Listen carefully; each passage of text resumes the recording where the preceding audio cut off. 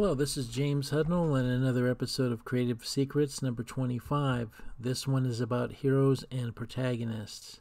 The term protagonist comes from the ancient Greek plays, where it's the leading character is the protagonist. The antagonist is the villain or the anti-hero. So that's where the term comes from.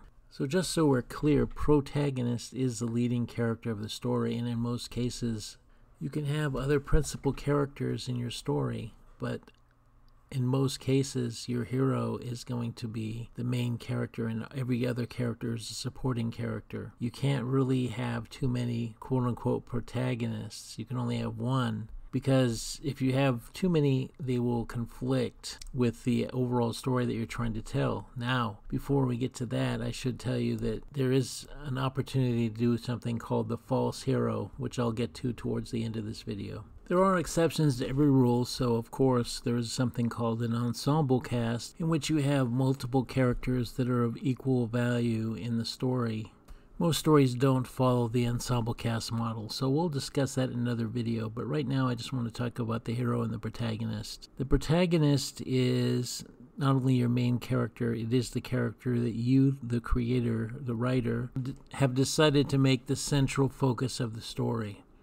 Remember when one of my earlier videos I talked about not letting sub-characters take over the story? That's because you created a story and then you just fall in love with the character that you're writing in the midst of writing that story and decide to focus more attention on that character. You can mess up your story. So again, focus on your main character and try to make sure that everything fits and points back to the main character's story.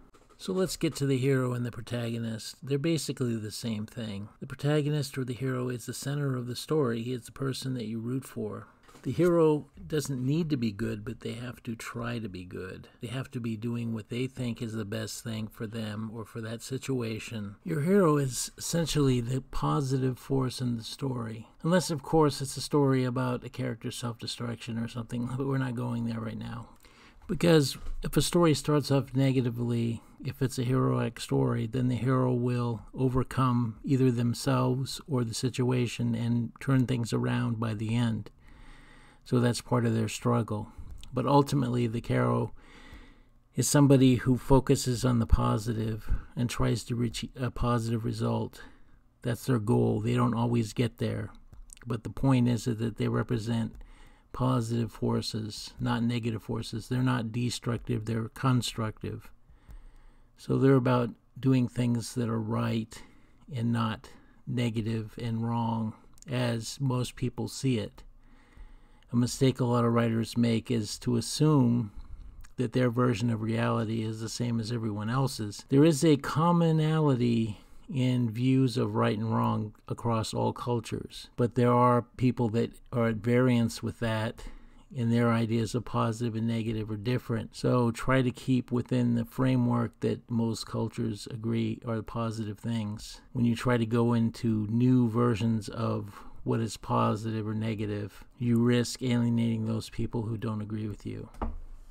The hero is also the champion of the premise. So what they are doing, whether they realize it or not in the story, is they are championing the argument that your story is making. Basic example would be good defeats evil. So if you are making that argument, then your character will prove it through their actions.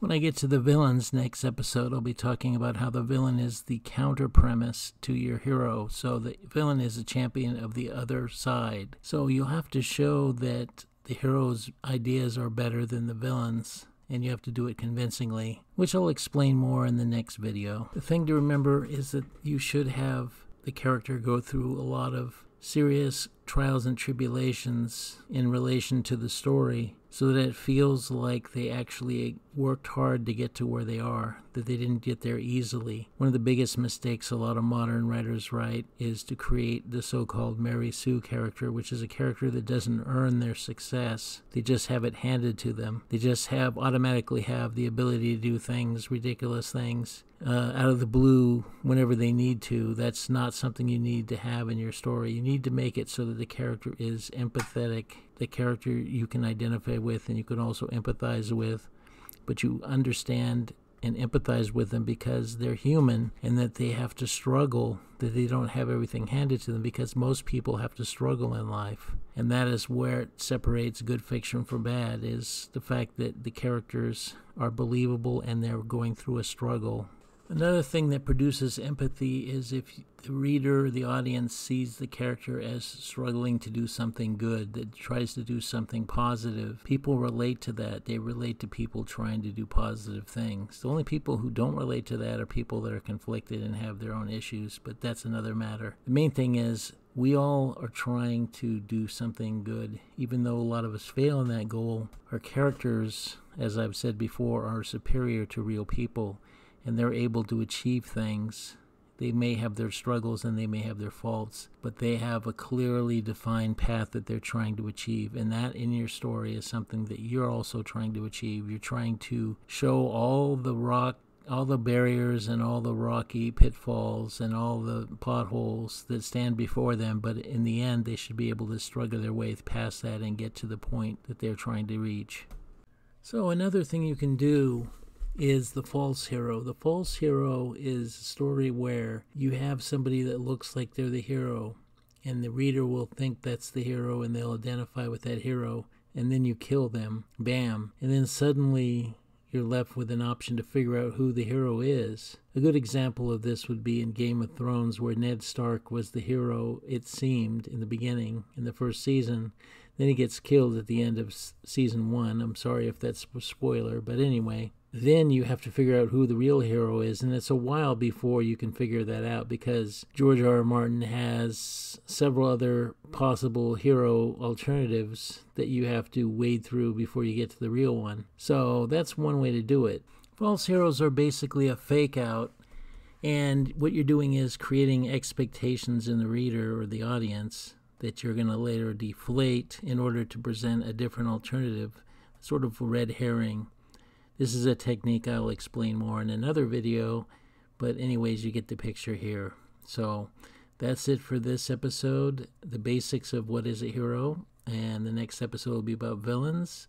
Please check the links in the description below. If you haven't done so, please subscribe. Please give me a like. I really appreciate it if you will. Please tell your friends about this series, and I will see you next time. Thank you very much. Bye.